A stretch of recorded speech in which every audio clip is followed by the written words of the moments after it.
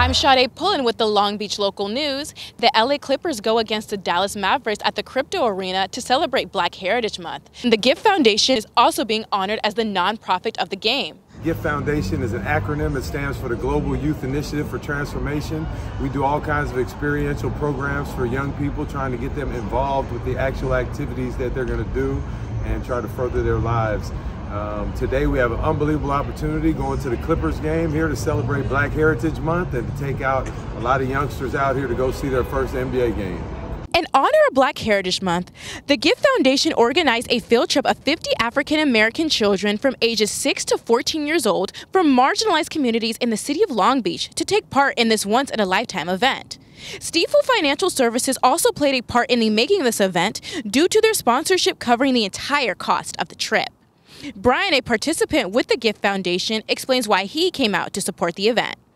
I'm excited for the Clippers game because I've never been to a basketball game and I'm voting for the Clippers.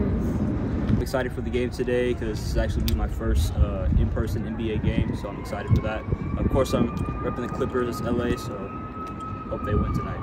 Before heading off to the game, the kids from the Gyift Foundation and some of their parents met at the Precious Lamb Preschool in Long Beach, a nonprofit preschool that provides daycare and education to infants and young children experiencing homelessness. When the kids and their parents arrived at the Crypto Arena, many of them were in complete awe since this was their first time there.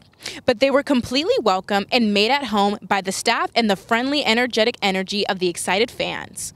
For Black History Month, they had a few tributes to Black artists and music, such as the Clipper Spirit Dance Team doing a tribute to the American rapper and activist Nipsey Hussle.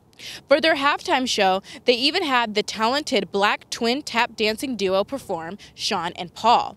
The Gyift Foundation was honored for a moment as the nonprofit of the game, and they even put the co-founders, Mike and Shauna, on the jumbo screen.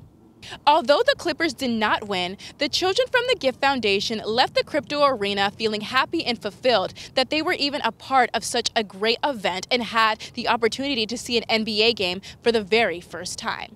The children from the Gyift Foundation are also excited for all the upcoming events that the foundation has to offer. Sade Pullen, Long Beach Local News.